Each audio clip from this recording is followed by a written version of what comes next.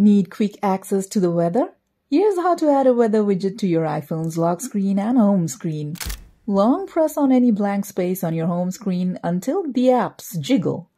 Tap Edit. Tap Add Widget. Scroll down and tap on Weather. Choose the widget size you prefer. Tap Add Widget. Position the widget on your home screen and tap Done.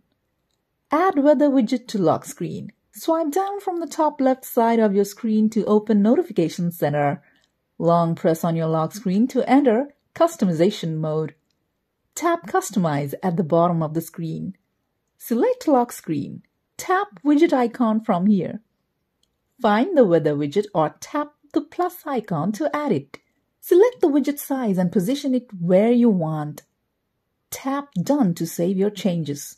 And that's how you add a weather widget to both your lock screen and home screen. If this video was helpful, be sure to hit the like button.